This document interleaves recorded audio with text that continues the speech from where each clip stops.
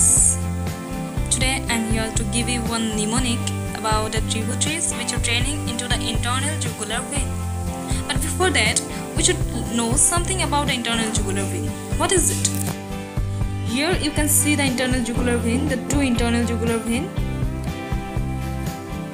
how it is formed and where it ends. We have to know that. At first, it is continuation of the sigmoid sinus and the inferior petrosal sinus, which means the inferior petrosal sinus and the sigmoid sinus joins to form the internal jugular vein. It has a superior bulb and an inferior bulb.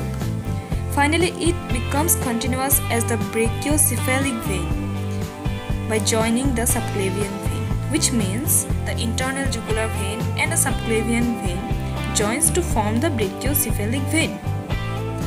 Now let us learn about the tributaries of the internal jugular vein. But before that, I want to say one more thing to you, that is from where the internal jugular vein is draining the blood.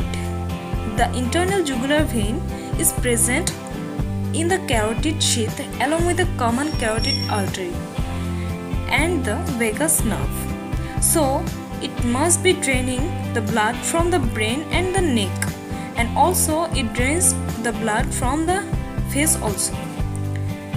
Here are the mnemonics I have written in my book.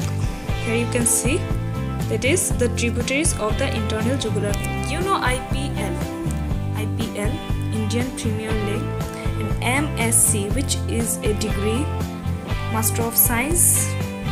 Now IPL MSc. By remembering these mnemonics, you can easily remember the tributaries which are draining into the internal jugular vein. So first, what is I? I for inferior petrosal sinus. You can see here, but still I am saying you. So I for inferior petrosal sinus, P for pharyngeal veins, L for lingual vein, M for middle thyroid vein, S for superior thyroid vein, and C for common facial vein. So this is the mnemonic. Very simple. Thank you.